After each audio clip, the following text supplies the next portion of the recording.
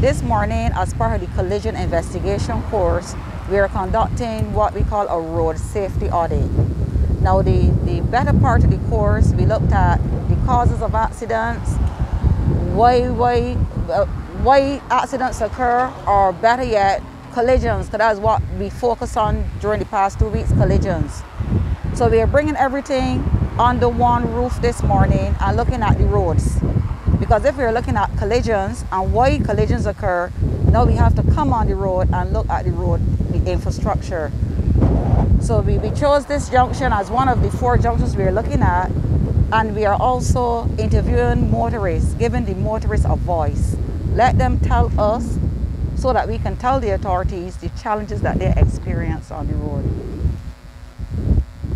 When they come to this junction, what they encounter, and get some recommendations from the motorists to see if the authorities can consider some of the recommendations from the motorists, because the motorists are the key persons who utilize the road on a daily basis.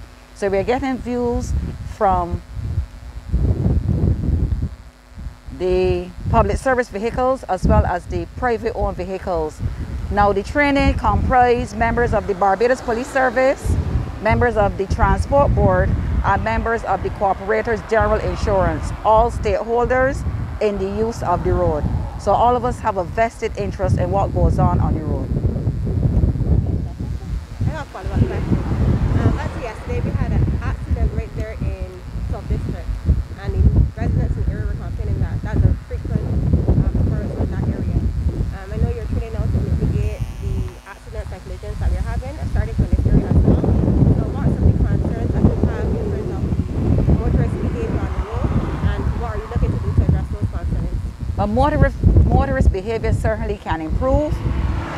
Some of them too are frustrated. They're complaining about the roads and the infrastructure, and sometimes they don't see anything being done, but things are being done slowly, and this is the first part in an effort to have something done.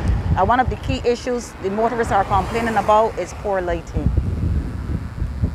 So we're also going to look at that area and also make recommendations through the motorists to the authorities to see what else can be done in a speedy or timely manner.